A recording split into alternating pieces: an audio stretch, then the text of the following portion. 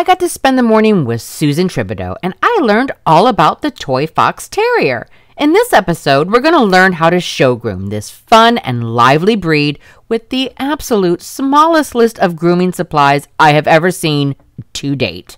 4 items, people. 4. Hang tight for all the deets. That was it. There's a reason I got out of coated breeds.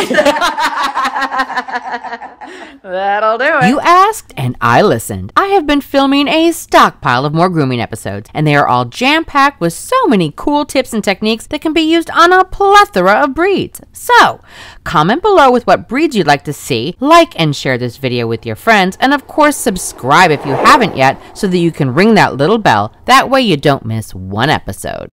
Yes, you heard me right. She uses 4 items. But as with most breeds, we are starting with the bath. It says in our standard that they are to show that terrier attitude and personality, and it's never to be deprecated. So, you know, they go out and they dig and they play and they chase squirrels and they eat lizards. And I had one that was trying to eat a slug this morning. Oh. So they get dirty. Yeah. So yeah, we get lots of baths.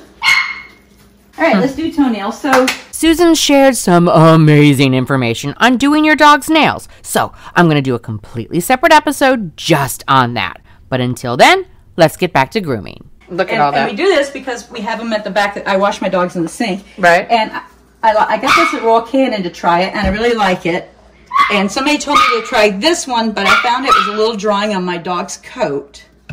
And I like to use puppy shampoos on the puppies. Right. Or if they're just really dirty and I'm not so much worried about getting their coats white, but they've been digging in the dirt and they dug to China and they're just filthy. Right. But this has actually been my go-to, and you can almost get it anywhere. It smells great because their bodies on a Toy Fox Terrier have to be at least 50% white. Okay. So, you know, you want to make sure that that white gets white. White. And so when you can see. Yeah. Smell it. Oh, that smells good. It does smell good, doesn't it? For grooming, we don't have nearly the huge amount of stuff that other people have because this is a really easy breed to do. So, I used to groom dogs. I had cockers for 20 years. I have all the big clippers. But what I discovered is this $9.99 clipper at Walmart in the pet section is all I need for my Toy Foxes for doing their ears and their face. There we go. It takes a AA battery. Oh, nice. So it's very portable too. Nice. So this is my spare. I haven't opened that one yet. You can see I have a number of them. Right. And it's a matter of me figuring out which one's got the best battery right now. That one. That one. There you go. Oh, wow. And it's very lightweight. Yep. Nice. They get borrowed a lot too because people will come up to the ring and go, "Oh my gosh, do you have any clippers with you?" And of course I do because it fits in my bag because it's so small. So on a Toy Fox, and just in case anybody who's watching who's not into show dogs, this is a belly band. Right. And it's used for little boy dogs so that they don't forget their housebreaking manners in the house. One of our little girls is in heat, and sometimes they forget because they're their boy dogs and they want to go and mark the furniture. So the ones who are most likely to mark the furniture wear the belly band. Is that you? And Barnum hates the belly band. Ricky doesn't care. Barnum hates it. So you can see on him, some people don't even bother to take it off, but you can see he's got hair inside his ears. He's got black whiskers on the tan. So for him, I'm going to come along here and I'm going to remove that hair that's inside that ear. And I'm just going to take it down that line.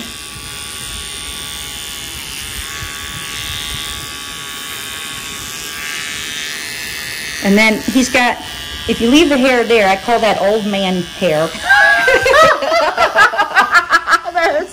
That is exactly what that looks like. Yep. And I take that off so it makes a little bit better impression of their ear when they put their ears up. And then I do a little more cleaning along the edges there. Not a whole lot. I don't go all the way up inside the ear, just along the bottoms there. So. Oh, yeah. Can you see the difference between the 2 ears? Mm-hmm. Cookie, cookie, cookie, cookie. Oh, yeah. Yeah. So you can see that, you know, it just opens up their ear, makes their ear look prettier in my mind. And it makes them look a little more polished. Yeah.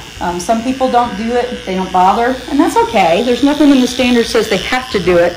But in my mind, if you're wanting to really be competitive, you're going to take those extra steps. And it doesn't take that long on this breed to do those extra steps. And I teach them when they're puppies, so they don't really have any great angst about it, not hurting them. And the nice thing about it being portable when they're puppies is that if I have to like hold them like this to get it done, it's very portable to move without worrying about a cord. Right. Then I'm going to get all those little whiskery things that are growing in all the strange places. That's an old lady thing.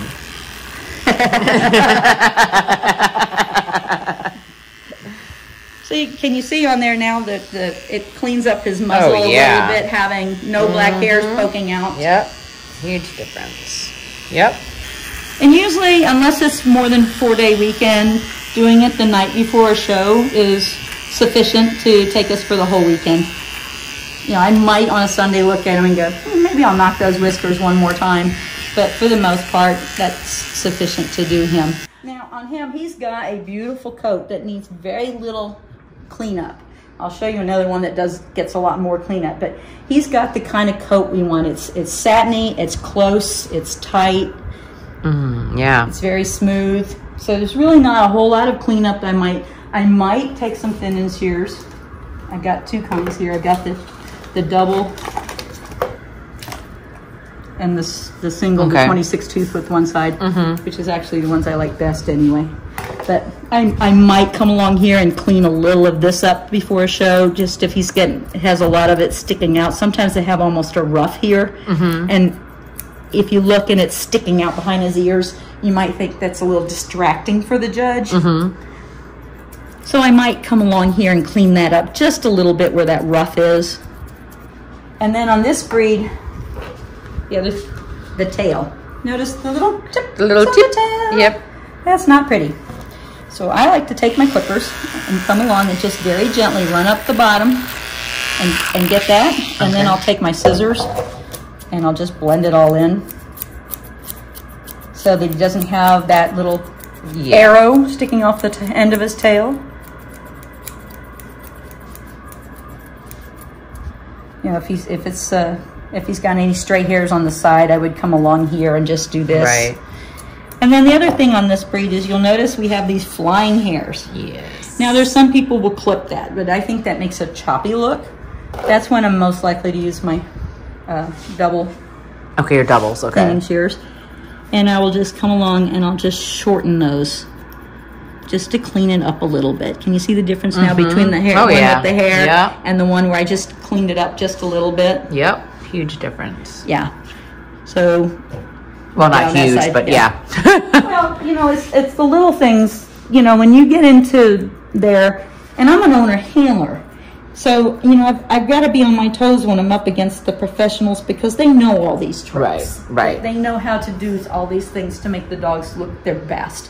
So if I don't make my dog look its best, and I'm thinking I'm going to go up and win against big name handlers, then I'm putting myself at a disadvantage. So I'm going to make sure that I'm doing everything I can. To be as competitive in the ring as possible. So just a little cleanup, nothing big. He doesn't have any real hairs on his belly I need to clean. Yeah, no. So other than maybe coming along and cleaning just a little bit more on that, he's ready for a bath. He's ready for a bath. And he's done, because we did his nails this morning. And I'm going to assume that you let them air dry. I will towel dry them. Okay. And then I'll put them on the floor and watch them race around the sofa and jump across my husband if he's watching TV and him complaining about wet dogs. But yeah, that's pretty much it. If it's winter time, I may take a blow dryer just to get some of the wet off so they're not chilled. Right, okay. But for the most part in Florida, the house stays at, you know, almost 80 degrees. We have it set at 78 and they're fine. Yeah.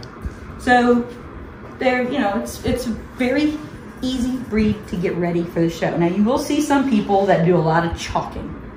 I don't chalk. When I wash my dogs, they go out and I'll show you the yard. They dig.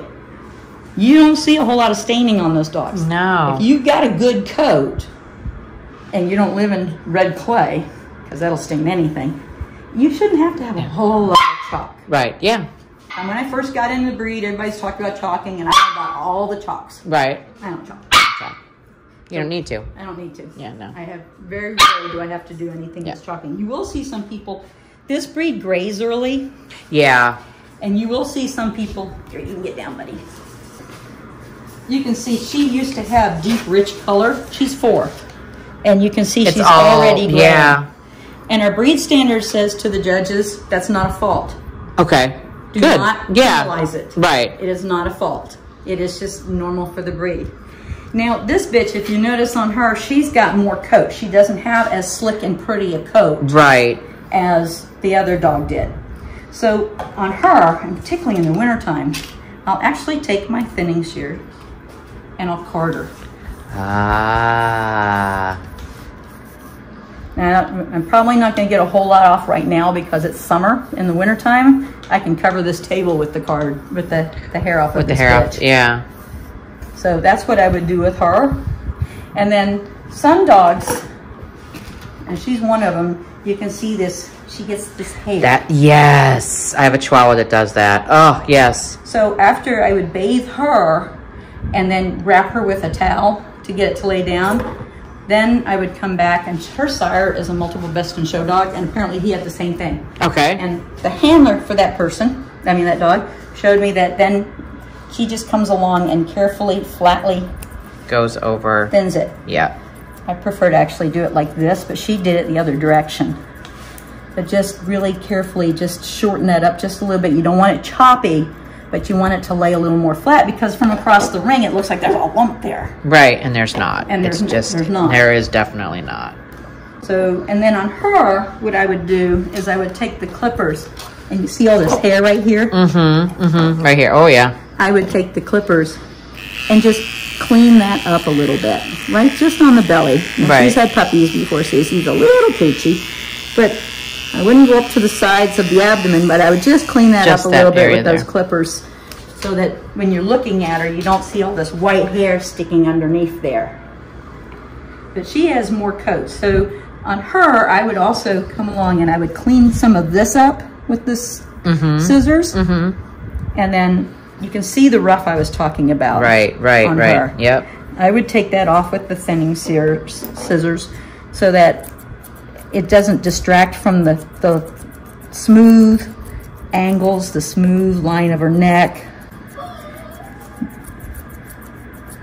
So that you can see that would probably clear that up a little bit, whereas the other side it's still sticking up right there. Yep. Yeah, you can see the difference right there for sure.